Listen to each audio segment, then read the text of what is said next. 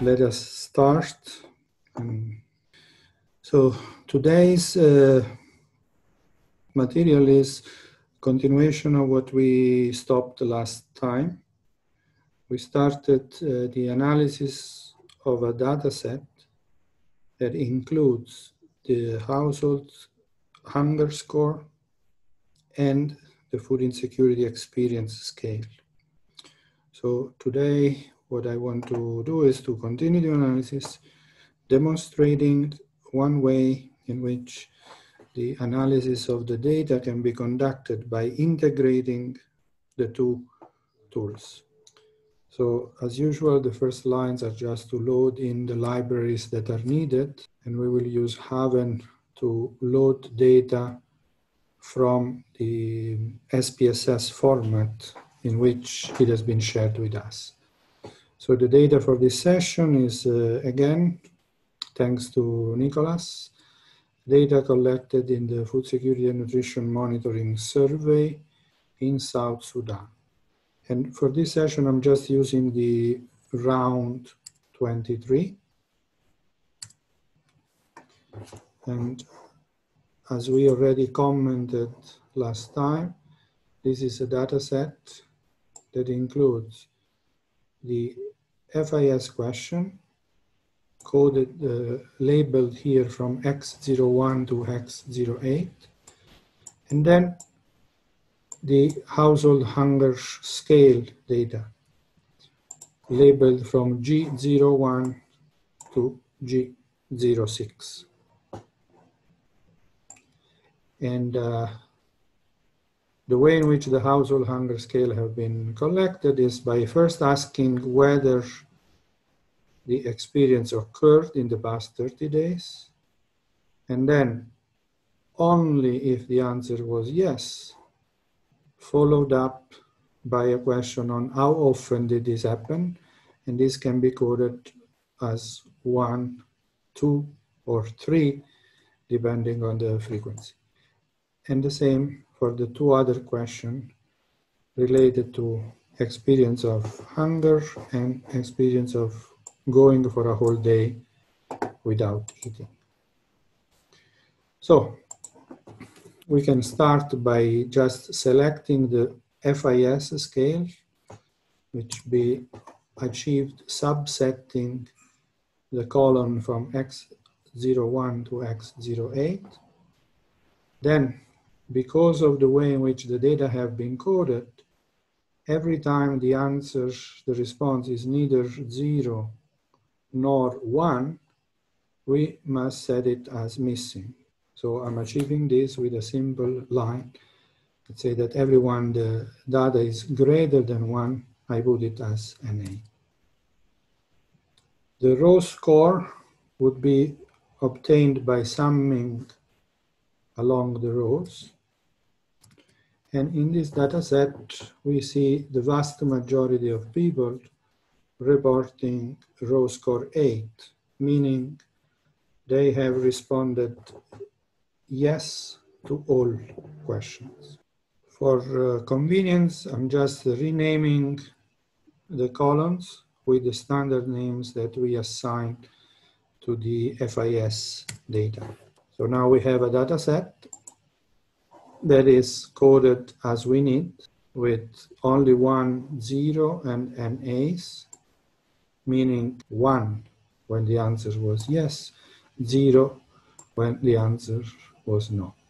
Now you notice that here we have a reference period of 12 months, and this is something that we need to take into account. So the traditional way of analyzing the FIES data is by running the dichotomic rush model. We do it with the command rm.weights from the rm-weights package. And you will see that I'm running very, very simplified analysis. I'm not worried about the use of sampling weights or other things, because for this demonstration, I just want to guide you through the principles of the analysis. So the results that we will obtain are not results that could be considered final assessment of food insecurity based on this data. The result, as we already noted in one of the previous lectures, is that there is one item that has a slightly high infit, 1.39. So in principle, we should have dropped this, conduct the analysis with only 7 items. But as I said, I just want to do a demonstration of the methods. So allow me to continue by just maintaining the 8-item scale in this particular case. So far, nothing really new.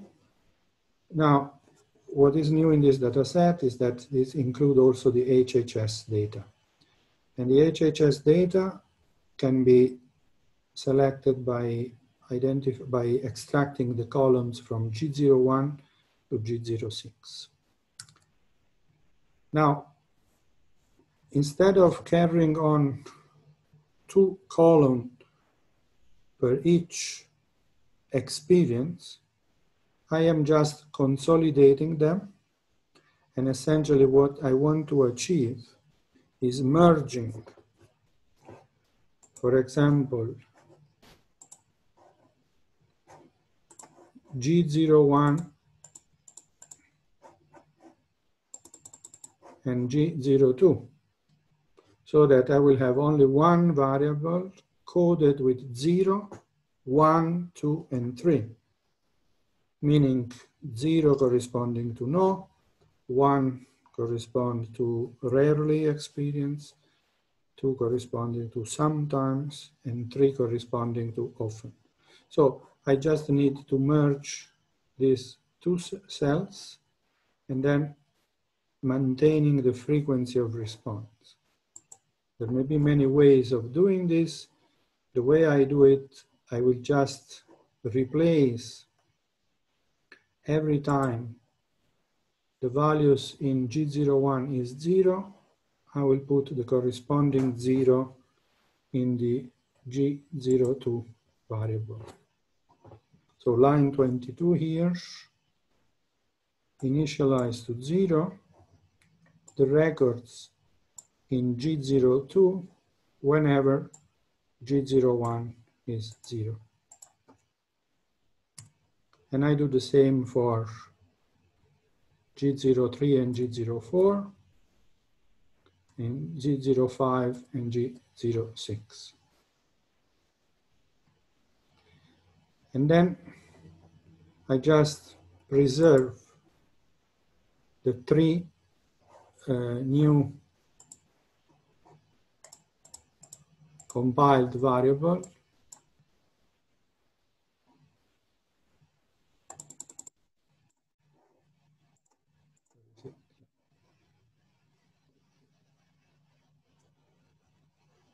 And I am defining here now a new data set, household hunger score, maintaining only the 3 columns, which I rename run out, hungry, and whole day. And here you see these are coded from 0 to 3 possibly. There is only 1 column per each question.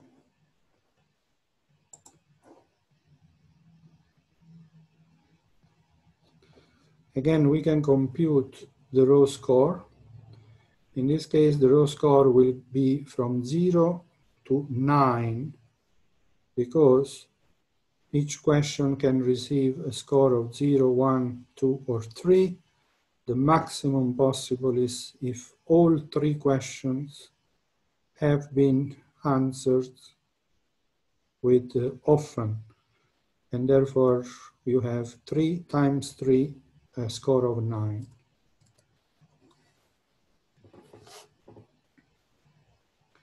And now you will see a very already interesting comparison. We commented already last time that whereas from the point of view of the FIES, the majority of the respondents said yes to all questions, so the highest frequency is to the greatest possible row score.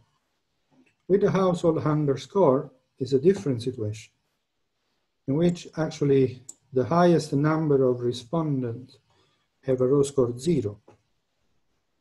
And then there are different numbers of respondents from row score 1 to 9. So this is already in itself evidence that the household hunger score is capturing a more severe phenomenon than what is being captured by the FIES. Okay, so now this is the innovation. And what I am suggesting here is that the household hunger score data can be analyzed using a version of the Rush model that allows for the possibility that responses are scored not simply as 0, 1, but scored with a graded scale. And so in this case, we have 0, 1, 2, and 3. And the important assumption here is that we impose that frequency, in this particular case, reflects severity, meaning that a higher frequency is equivalent to higher severity, so that frequency and severity can be collapsed on the same underlying latent trait. If this assumption is correct, we can use the so-called partial credit model, which has been also is discussed in the book by Bond and Fox. So those of you who have read the book have encountered it, and has been implemented by Sara Viviani into the RM weight package through the command pc.w, which stands for partial credit. So what I simply do, I apply this command to the new matrix that I have created that contains 3 columns, each of which is codified from 0 to 3.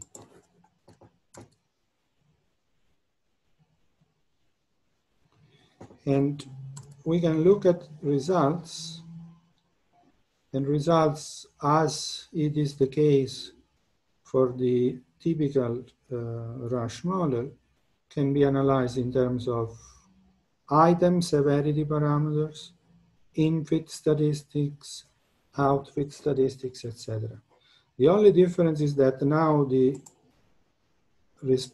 item parameters are actually a more complicated structure,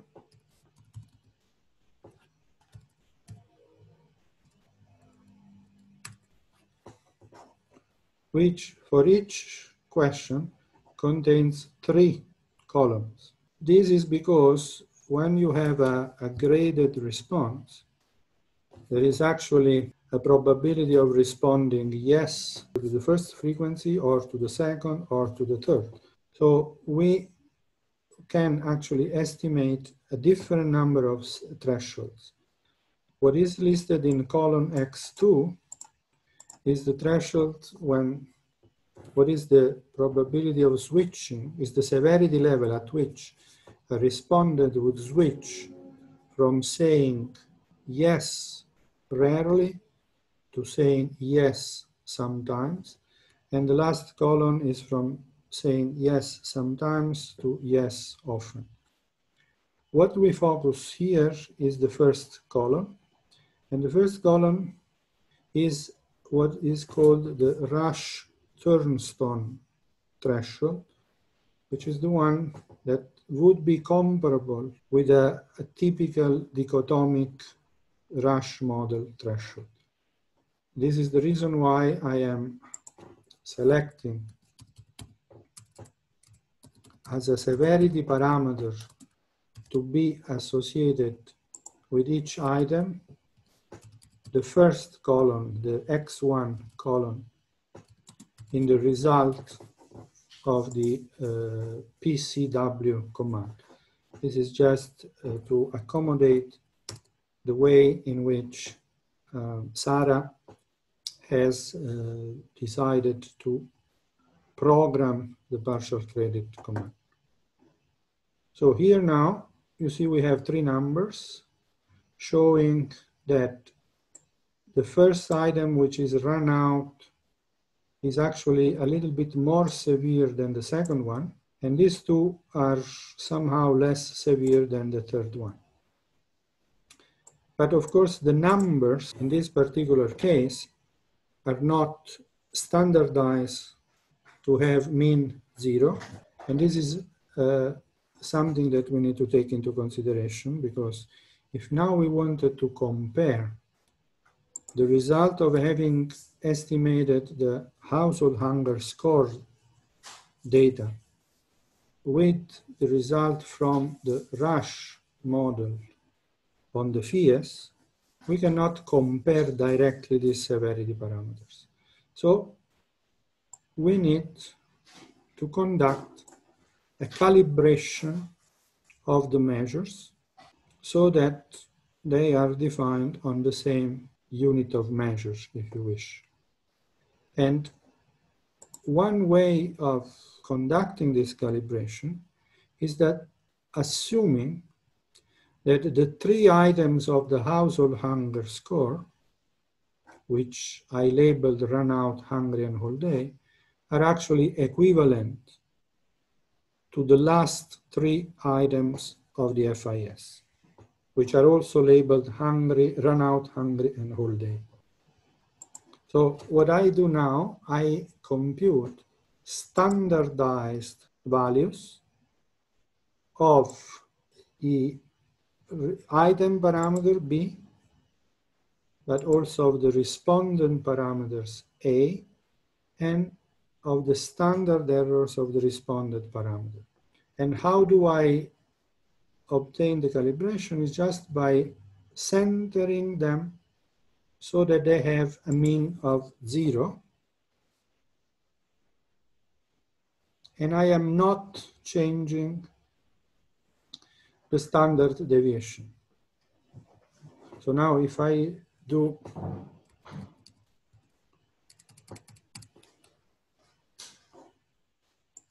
just show the mean of the standardized HHS B parameters, this is 0 because I have shifted all these measures by the average of these three numbers.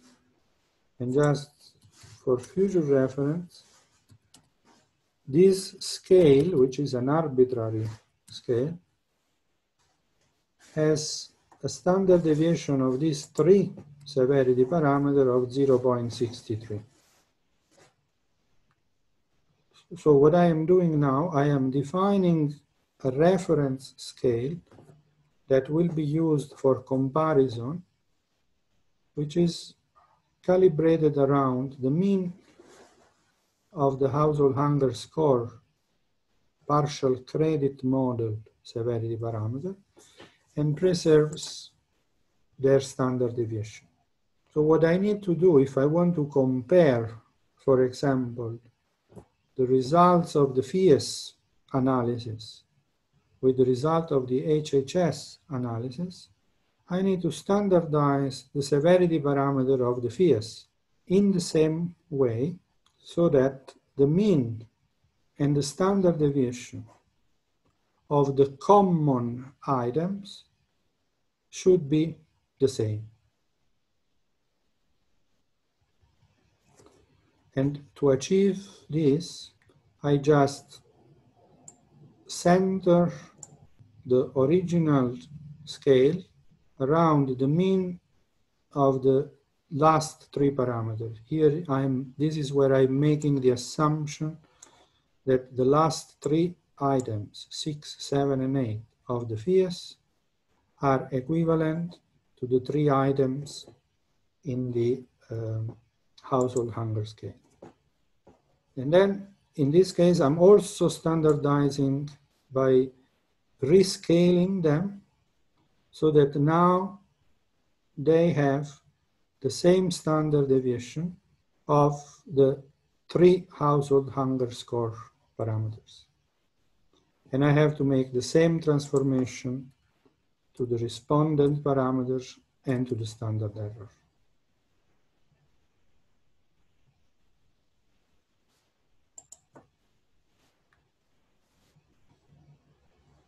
Now, just to demonstrate what I did, I can show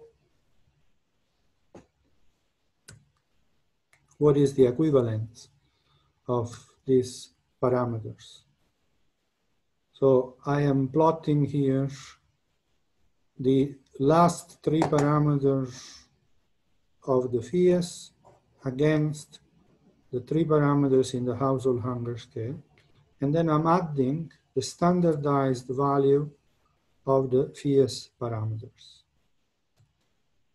And so this is the equivalence between the 2 scales, in which, of course, the common items are the last 3. As you can see, this is far from being perfect, because run out and hungry have a reversed severity order in the 2 scale. But the distance is not very large compared to the relative distance from the other items. And what is particularly interesting is that the whole day turns out to be quite more severe than the run out and hungry, which is a feature that is common to the FIES too. But more than this equivalence, it was important now to compare the severity associated with different row scores in the 2 scales. So my next chart is plotting the row score corresponding to the FIES scale and the row score corresponding to the HHS scale. And this picture should demonstrate quite clearly why the 2 scale, so to say, explore a different range of severity. The FIES is like having a ruler that measures relatively less severe conditions, whereas the household hunger score is an extension of the severity measurement on the severe end. Yes, Firas, you are raising your hand. Yeah, thank you, Carlo. Allow me to go back at the beginning of the quitting process. Can you elaborate more about why we choose the first column of the partial credit results and not the third? And to me, the third may be more as values, more consistent with the last 3 items of FIES because it is positive. Can you explain again? Thank you. No, yes, I understand the question, and it's a legitimate question. The position of the columns x1, x2, x3 is not related to any consideration in terms of whether they are comparable to the dichotomic version of the Rush model or not. This is only because of a decision that has been made in coding this result into the RM weights package. What I wanted to insist is that X1 is a different type of threshold compared to X2 and X3. And this is a feature of the partial credit model. And X1 is the threshold that represents the severity level of a respondent that has a 50% probability of switching from having said no to saying yes. And for that reason is comparable in concept with the threshold of the dichotomic Rush model. So if I had to code, probably I would have given different names or put this set of values in different structure, reserving the name B for only the first column. But this has been a decision made by Sarah. As long as we know what is it, the parameters that we need to refer to, it makes no difference. And what we need to do whenever we apply the PCW command is to refer to the first column, the column X1, which contains the thresholds that are comparable to the dichotomic Rush model. Then, to conduct the equivalence, of course, I cannot compare numbers like minus 3.9, minus 3.6, and minus 2.75 with, let's pull out the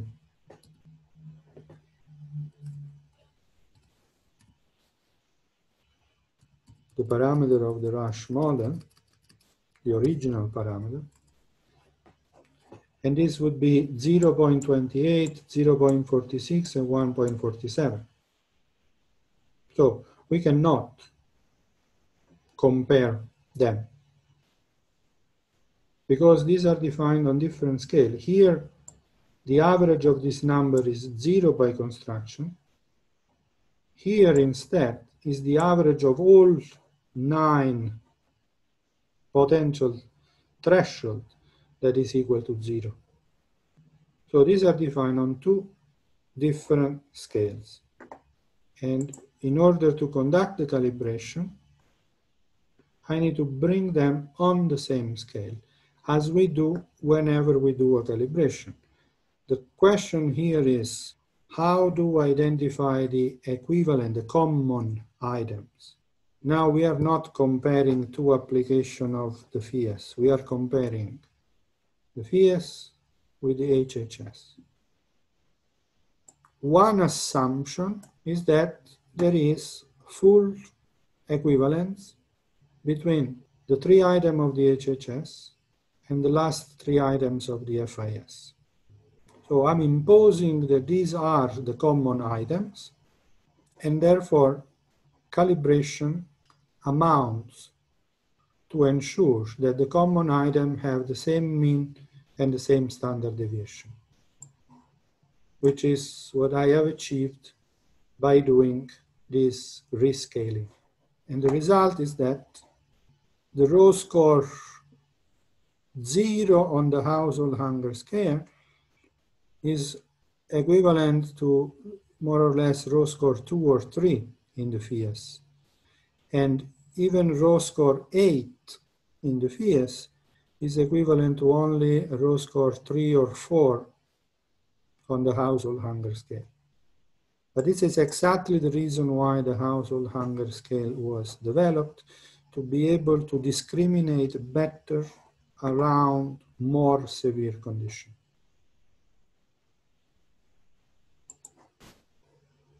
And now let me show you one problem that we have with the data, the way in which it was collected in South Sudan, is that there was no attempt at imposing some coherence between the household hunger scale and the FIES. They were asked as 2 separate modules. And this means that maybe there is some inconsistency. And in fact, if we try to see the distribution of response of, for example, the run-out item in the FIES and the run-out item in the household hunger score, we see that there is a small number of cases in which people responded would have said no. This is the run out of food. So let's go back to the actual question. The actual question was, during the last 12 months, was there a time when your household ran out of food because of lack of money? And then there are 259 people who said no to this question, but they said yes to the question, in the past 4 weeks, was there ever no food to eat of any kind in your house because of lack of resources to get food? And actually, 259 people said yes, rarely. 46 people said yes, sometimes. And 2 people said yes, often. These are not very big numbers, very large numbers, but still, it's an incoherence between the two data sets. And so somebody has to make a decision and say, okay, should I trust when people responded to the FIES question, or should I trust when people responded to the HHS question? Or maybe the confusion arises because the questions were asked in slightly different manner. In the FIES, we asked, was there a time when your household ran out of food? In the HHS, we asked, was there ever no food to eat of any kind in your house? So it's not exactly the same terminology. I don't know how these have been translated into the local language in South Sudan. Maybe those cases where there is an inconsistency could be traced to some particular enumerators or in some particular region, but the point is that there is an inconsistency here. And therefore, we need, if we want to conduct a proper integrated analysis of the two scales, rather than conducting the analysis separately, we need to solve this incoherence. And there are 2 ways of resolving this incoherence. One is borrowing the yes answers from the household hunger scale and neglect the 3 last answers to the FIES. So compiling a new FIES scale that puts together the first 5 columns of the original FIES and the 3 columns of the HHS. And now, this will be a data set that contains 5 dichotomic items and 3 polytomic items. And so, if we want to use this data set, again, we need to use the partial credit model. Sorry, I need to run this first and then this. So now you will see also that the partial credit model can be run also when not all questions are dichotomic. And so maybe in this way, it will be also clearer for FIES the difference between the column X1 and the columns X2 and X3 in the results. If we look at the result of this partial credit version, you will see now that the scale has 8 items, but only the last 3 items have more than 1 threshold, whereas the dichotomic items have only 1 threshold. Because in all cases, we can always determine the severity level for which the probability of saying yes and the probability of saying no is 50%. But when we have the polytomic answer, we also have a threshold that switch from yes rarely to yes sometimes, and from yes sometimes to yes often, because these have additional severity levels.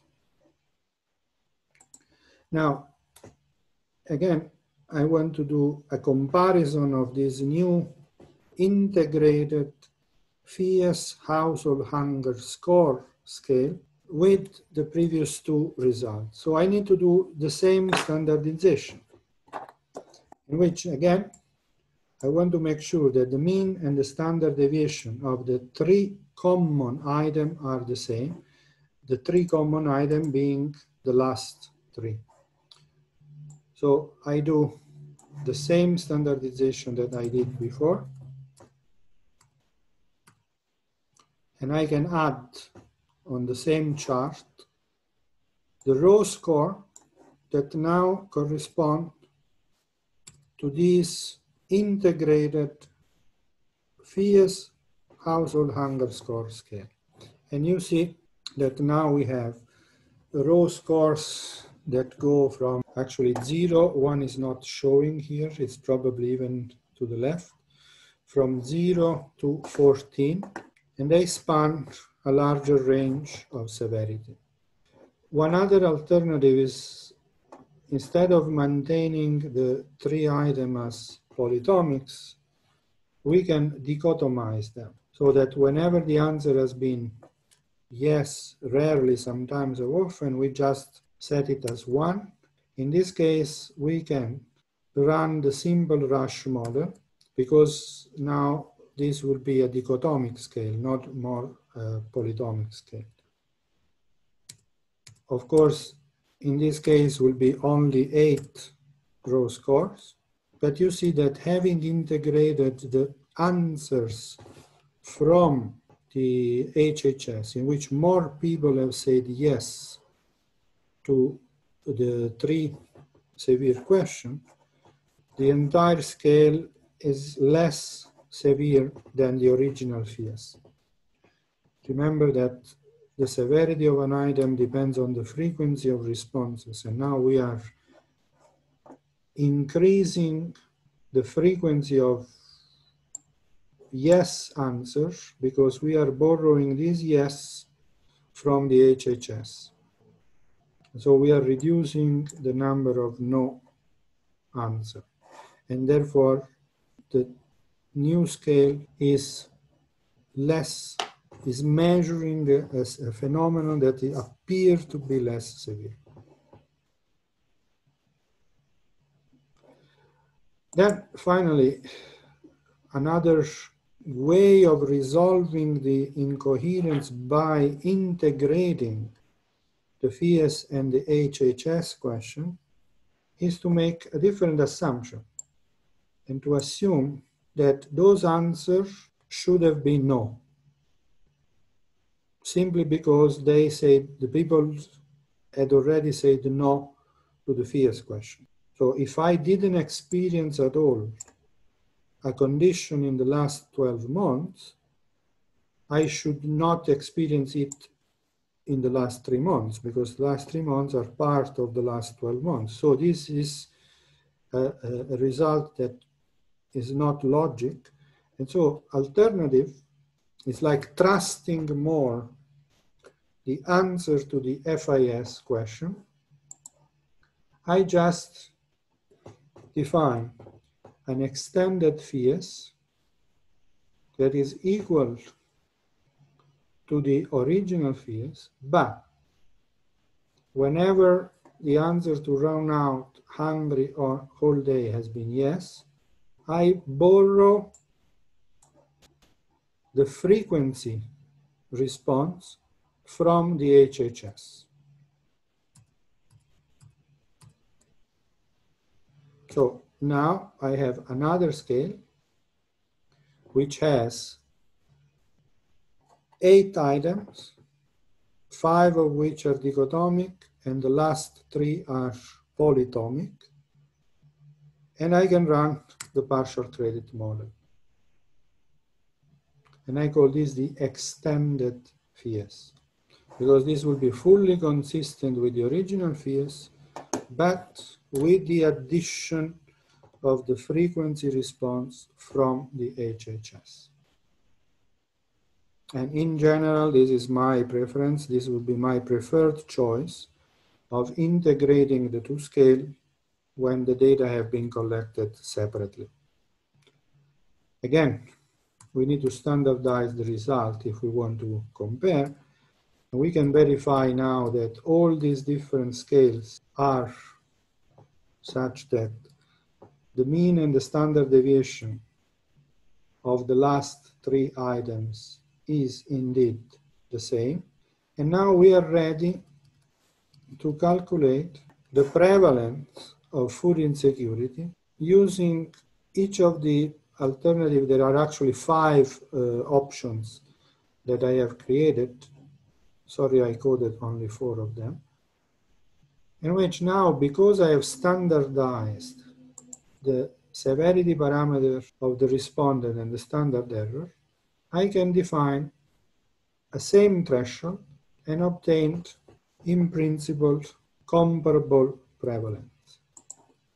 And the way we do it is as typically by assuming that around each row score there is a normal distribution centered on the standardized severity parameter, and that has a standard deviation equal to the standardized standard error. And then this will create a probability of being beyond the threshold for each respondent. And the prevalence is simply the cumulative, the weighted probability of being beyond the threshold using the relative distribution of cases by row score. So here I'm calling prevalence 1. Sorry. I need to run all the lines, otherwise it won't work. Prevalence 1 is the prevalence that would be generated by the HHS data alone. Prevalence 2 is the prevalence that would be generated by using the FIES data alone. And you see that these are quite similar, 53%, 57%. Then, if I use one of the 2 versions of the combined integrated scale, I have a lower prevalence of 42%. And this is the one where I borrowed the FIES answer and I only took the frequency question from the HHS. And finally, prevalence 4, in which I am actually trusting more the HHS result. And I have a higher prevalence of 53%, which is very similar to the prevalence that I had using the HHS alone. Now, again, and this completes the presentation for today, how to set the threshold. It's an arbitrary decision. It's a convention that we should consider depending on the purpose of the analysis. If this was an analysis intended to compute the SDG indicator for South Sudan, we would probably need to set a threshold at a much lower level, because the moderate or severe food insecurity level for SDG is quite mild compared, for example, to the severity level typically used in the APC acute food insecurity classification, or the severity level that inform the use of the household hunger score in its most traditional applications. But here now, with the combined HHS FIES scale, we can actually set threshold over a very large range of values. And so, for example, in using this integrated FIES HHS in the context of IPC food insecurity classifications, we might even explore different thresholds that might correspond to IPC phase 3, IPC phase 4, and IPC phase 5. And please send me comments, question, observation if you have. Thank you everyone, and see you next week.